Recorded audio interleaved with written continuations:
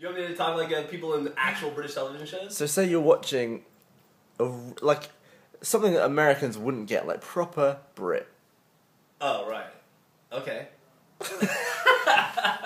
You mean like, oh, right, like the way I get I don't fucking did it. In it, with it, in it, with it, oh, very fuck, in the pisser, aren't it? In the pisser, in it, off it, off. Oh, right, damn it, market. Oh, bad bird. It's a poster. Oh, no, I'm addicted. With the Willoughbys, quivering bottoms in the butter. That's what fucking British television sounds like. Like, straight up legit. Like, if going to England and turning on the fucking TV in a hotel in London, it's like, oh, right, what the fuck is that?